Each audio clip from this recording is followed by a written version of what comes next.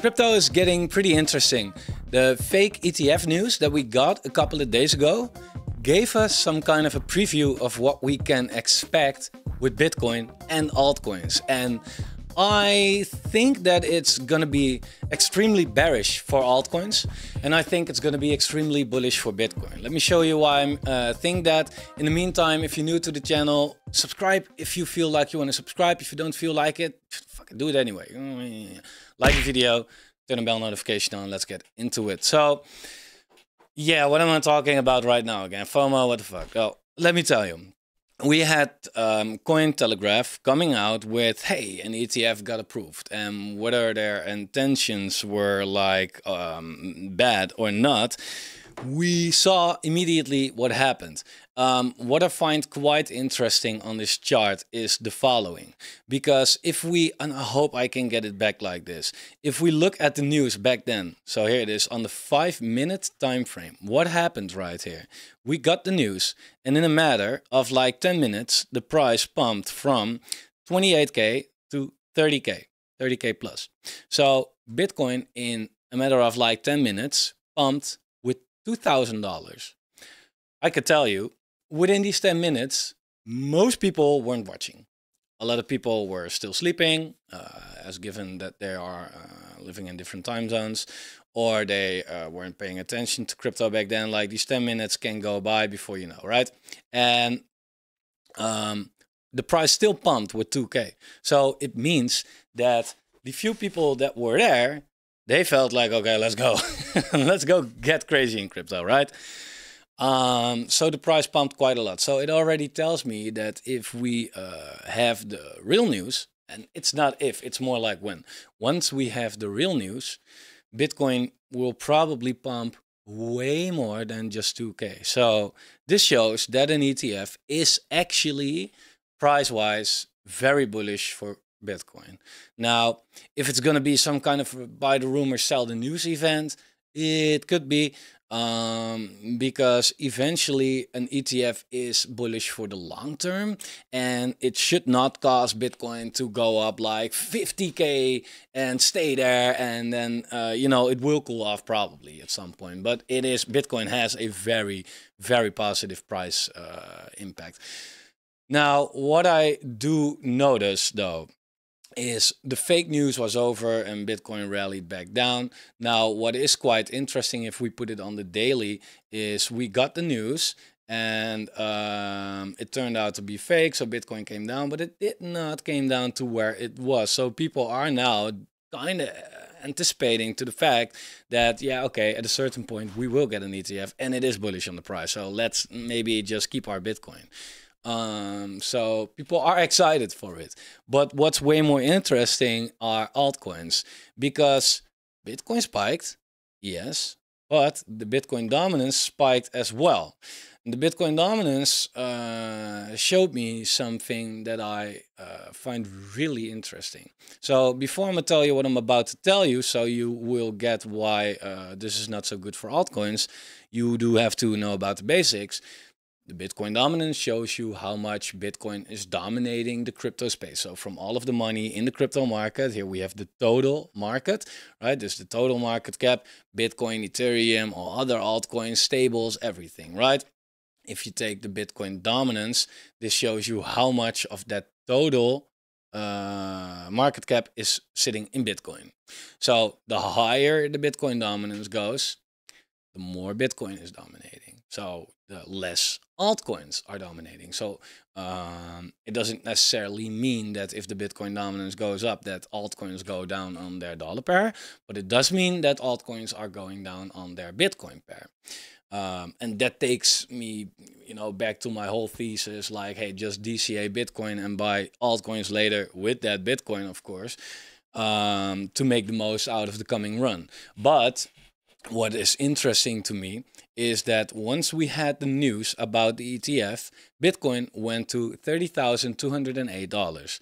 The all-time high for this year was sitting at $30,307. So Bitcoin did not reach a new cycle high, right? It was still 3K off, right? It was quite some movement to go still before we got there. Is that true what I say?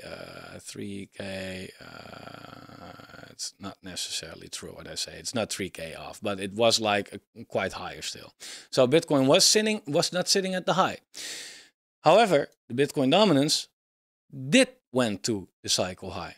As you can see right here, the Bitcoin dominance went all the way up to 52.45%, as the last high was sitting at 51.75%. So the Bitcoin dominance actually went up quite higher than that.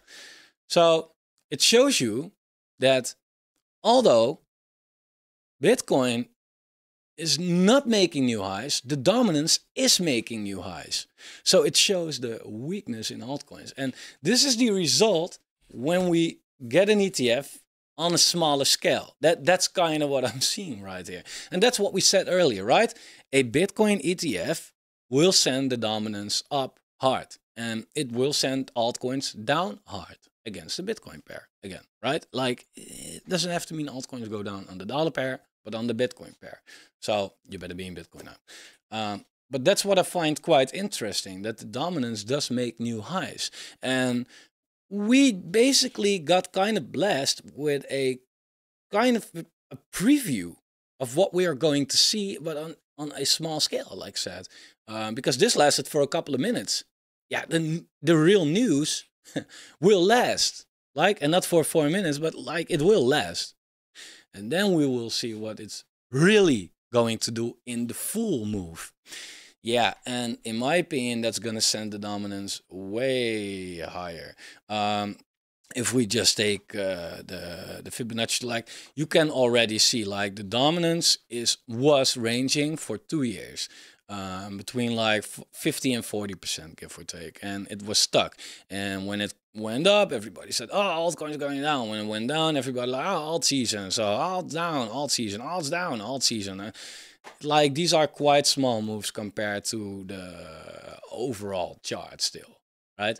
And if we really want to see a big alt season, we first have to see the dominance go up so that it can also go down hard, right?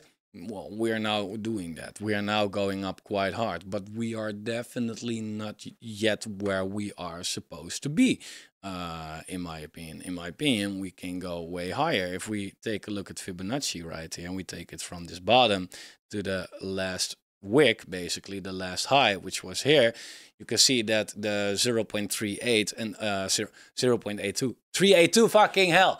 Sorry, my God. I need my coffee, man. And the 0.618 is coming in here. And that's between 57 and 60%. Now, it starts to make a lot more sense if we see that the ETF news already took the dominance up quite hard in that 4, 5, 6 minutes, basically. While that if we get the real news, yeah, then it can definitely take it up to these levels right here, right? So, you now have another piece of evidence, basically, to use for yourself to say, like, hey, maybe we should now be a little careful with altcoins because the big Bitcoin dominance move is coming, right? We are not topped out. Purely from just a technical perspective, apart from this whole ETF news, if we take a look at the fact that the dominance is in an uptrend for the whole year, it's been making higher highs and higher lows, right? We were in a small downtrend right here, which we broke as well. We hold this line perfectly right here. And if we look at the bull market support band, we are holding it perfectly as well. And every time we get there, we bounce and we go up harder. So purely from a technical perspective, the dominance is insane bullish. We are sitting at some big resistance for sure, but it shows a lot of strength, And we now know that the ETF news is going to blast the dominance. So if you want to put some news to it, like, hey, what's going to make the dominance go up? Then it's going to be the ETF news. or just Bitcoin going up, basically. So, but this is interesting because also what I find quite interesting about this, and then I'm gonna have to take it at a 4-hour chart, give or take. Bitcoin, from the moment it peaked in this wick to where it is right now, is now down 5.5%, give or take. If we take a look at the dominance where it peaked and where it is right now, it is down 0.8%. So Bitcoin has came down quite a bit, like from that point. The dominance is like still holding up right there, right? So that also means bad news for altcoins, of course. And you can see that, for example, on the Ethereum Bitcoin chart, that this is like Ethereum is the biggest altcoin, right? And it's kind of showing us where altcoins might go. Yeah, if we take a look at this trend where it was since, well, August 2022, low highs, low lows, and now it broke to the downside. Found support so far on this trend line right here, but is that it? I don't know. If the dominance goes up further, then Ethereum Bitcoin is going down further as well, of course. And that could easily take it off of this support. And yeah, there is not a lot of support under there. And then we're really sitting at the 0.4 range. And this is probably the whole area right here that it could go to. So, and what you can also see now is that if we take a look at the altcoin market on its Bitcoin pair, yeah, there we go. There we go. I mean, this was the distribution phase. We are now in the downtrend like a usual cycle, right? And it's playing out exactly like here. And it's funny, like now people probably say like, yeah, but this is because of the ETF fake news, right? Whatever, it doesn't matter what the news is. The chart is actually eventually doing this, right? We spoke about the fact that the chart is going to do this. Now, what news is going to cause it to do that? Yeah, that's what we don't know, right? In this case, it turned out to be the fake ETF news. But on the other hand, it was already doing this for a long time, right? So we had it right here in this cycle as well. Very, very, very similar, if you ask me. We were in an accumulation phase. We went up. We had a distribution phase. We went down. We went in a small uptrend in 2019. Like if the 4-year cycle, if you believe in that, then that's actually 4 years ago. We broke that uptrend. We fell down. We retested once and we came into the accumulation phase. Then we had an uptrend. We had a big distribution phase. Started our downtrend. We bounced here at the 0.54% range, like kind of where we did right there. We started the small uptrend. We broke it, right? And now what I expect, therefore I've drawn this, to go down, retest, and start the accumulation phase. I could say like, yeah, but this, then you're basically just copying what we did right here. Yeah, because we are basically just copying what we did right here. So far, it's exactly the same. And again, whatever the news is, doesn't matter. The chart is the same.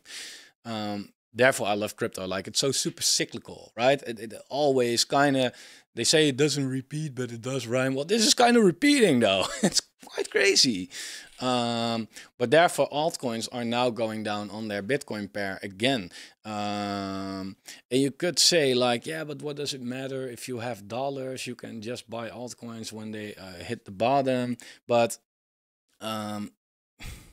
again, if you would have bought Bitcoin, then you were up 2x, give or take, right? If you would have been in dollars, you're flat. So you can now buy altcoins with your profits. But a lot of altcoin charts, like it's quite interesting. This Cardano chart, for example, I told you here somewhere that I've bought some Cardano with my Bitcoin because it, you know, this is a major macro support line. And I said like, hey, there's a good chance that this holds. Like we have this pattern over here and it went up. We have the same pattern over here. So I said, there's a good chance it went up. So I DCA'd a little bit into Cardano. Also said like, yeah, but I DCA'd. I didn't buy that much because there is always a chance it breaks down. Now it broke down though. As you can see right here, Cardano, for the first time, yeah, well, we want to see how the week ends. Maybe this is a little too soon because we had these fake outs before. But if the week closes here or lower, then this will be the first time ever for Cardano to break the only, you know, technical support line it has. And then it's very likely for Cardano to look at the horizontals in that case. Yeah, and what's there, right? Well, this area right here and here. So therefore I've drawn this box right here, anywhere between 550 and 400 Satoshis, give or take, right? That's where Cardano could go. Now, a lot of people, they find me too bearish on altcoins. But you have to realize, let's say this plays out, right? I mean, it is playing out like since ever, right? So let's say if it plays out a little more and we get there, what happens? Well, Cardano could go down 50%, 40, 50% on its Bitcoin pair. So let's say 40. If Bitcoin stays where it is right now, right? So Bitcoin doesn't move, but Cardano goes down 40% on its Bitcoin pair. It means that Cardano goes down 40% on its dollar pair, right? So that Cardano goes down to 14 cents or so, right? But what if Bitcoin also goes down, which it does every pre-halving year? Again, that's what it always does. Could be that it doesn't happen, but if it does what it always does, then it does. Okay. So what if Bitcoin also goes down to I don't know, 20K or so, right? 20K. So another 30%. Then Cardano is being worth less, 40% less against Bitcoin, which is also down 30%. That could easily mean that we can see a Cardano at like 10 cents or so, right?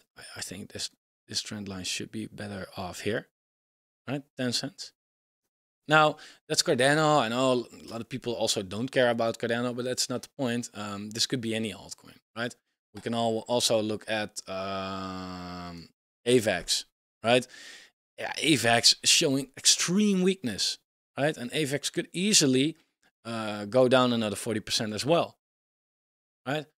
But then again, if AVAX or if Bitcoin also goes down 30%, then we don't have AVAX going down to $4, but we could have AVAX sitting at like $3 or $2, right? That goes for a lot of altcoins. So it sounds like it's super unrealistic because, oh, down 60, 70%. I don't know, but so far these charts are all down so far. So why is it unrealistic to think that it's now going to not stop, right? While the dominance is breaking out and the total 3 is kind of halfway there. And that's where we could really change our life, really be having insane entries. Because I told you before, like, a lot of people in crypto, they focus a lot on their exit point. They be like, they look at, let's say DOT, right? They look at DOT and they be like, what if it goes back to its all-time high? And let's say it does. Not every altcoin is going there. And if DOT goes back to its all-time high, probably not. But, you know, what if? Good measurement point, right? Then from this point, you can make a 15x, right? The people that have been DCAing all the time already because they thought they should just buy the dip, they have a way higher entry. So maybe, I don't know, here, they can make a 8x, right? It's kind of, is that what you're in for crypto? But if DOT goes down another 60%, let's say first, right? So it goes down to 140, for example. And from 140, it's going back to its all-time high. Then you can make a 40x on DOT, like a relative safe altcoin. Yeah, these are returns that sound like 40x, 50x. Is that like, can we go that high? No, we don't have to go higher necessarily if we go lower first. And that's exactly what the market is doing. And that's exactly what the market is showing that it's still going to do. Even if we get that ETF, altcoins could still go down on their Bitcoin pair, right? And then you have these entries. You do not need to listen to people like, hey, if you want to make 100x, go buy this risky altcoin. You don't need to be in the risky stuff. Matter of fact, if you want to make as many X's as possible, you can play the market pretty safe by first being in Bitcoin, riding that, making profits on that, and then when the altcoin market bottoms on the Bitcoin pair, DCA the bottom range with that Bitcoin. And then ride the altcoin season. Because then you maybe make a 5x on Bitcoin first, and then make another 10x on the altcoin market. That's also a 50x, right? Or you make a 20x on the altcoin market, you have 100x. While you've been in the half of the bull market, you've been in Bitcoin, right? Super safe. And in the meantime, you've prevented yourself from buying all these dips. Like I still see people so much like, yeah, it's now so low, buy the dip, buy the dip. Bruh, I don't know, but this chart is literally still making lower lows and low highs. Like what in the world on this chart says that this now is the bottom? Literally nothing. Nothing at all. You don't have to know about crypto that much to know this, right? High, lower high, lower high, lower high, low, lower low, lower low. Oh, anywhere, right? So you don't want to fuck with this shit right now. You just want to look at some charts and be like, hey, like for example, again, this chart, altcoins on their Bitcoin pair. Like, is this chart going down or up? It's not so hard, right? The dominance, super bullish. If you take a look at the dominance of Bitcoin and Ethereum, also getting there, but not taking this out, while the Bitcoin dominance did, because Ethereum is also going down right now. Because guess what? Bitcoin is an altcoin. If you take a look at the dominance without stable coins, even more interesting. So this actually shows how Bitcoin is doing against altcoins alone, without stables. And if you take stables away, you see that, yeah, I don't know, since January 2022, and really basically since May 2021 was a way low, it was a low, altcoins have been losing from Bitcoin. If you want to buy altcoins, then you have to take a look at this chart and be like, yeah, this is a bearish chart. Yeah, sorry, but I don't see that. I don't see this chart being bearish at all. Everything is saying this is going higher. And the ETF kind of confirmed that. The fake ETF kind of confirmed this for us. So play this however you want to play this, of course. If you feel like, I'd rather just buy DCA into altcoins, great, do it. So far, it hasn't worked out. And I don't see anything on the chart that so far, or that it's now different. Matter of fact, it's only getting confirmed that the dominance is getting stronger. Bitcoin is very much stronger compared to altcoins. And there is such a good way to play this market by not being in altcoins yet. And if you do that, you will make way more money than the people that now DCA into altcoins. Because they not even don't make money right now, they lose money right now. Yeah, and believe me that if you still have money to buy the lows, like, and again, don't try to time the bottom, but the lower area, like that's insane. Again, people say like, oh, $3.60, so cheap for that. Yeah, if you compare it to the $60 it came from, of course. But if you can get it for $140, like again, it's 60% lower. And people still say like, yeah, but I don't care about these temporary 60% losses. Well, one, it does suck. Come on, admit it. If you lose 60%, sucks. Two, you will have like way less money to buy this level if you already buy it here. And three, again, if you now already DCA, your average is somewhere here. And like I showed you, if you go back to the all-time high, you may make 12x or so. If you DCA the bottom range, you can make 40x. That's a huge difference. And that's what I'm doing it for. And four, who the fuck knows if DOT is going to survive? Or like, this is an example. It doesn't matter. But insert any altcoin. Who knows that it's going to survive? The closer you buy to the bull run, the likelier it is that that altcoin survives. So you also, with that, timing-wise, take a lot of risk for being in alts right now. There he goes again, preaching about not buying alts, fucking FOMO. Okay, sorry, I'm gonna wrap it up. Check the Patreon down below. There you can get a lot of interesting information, exclusive videos, podcasts, moonshots, NFT calls, whitelist spots, personal consulting, a lot. Anything else, please like the video. Take care.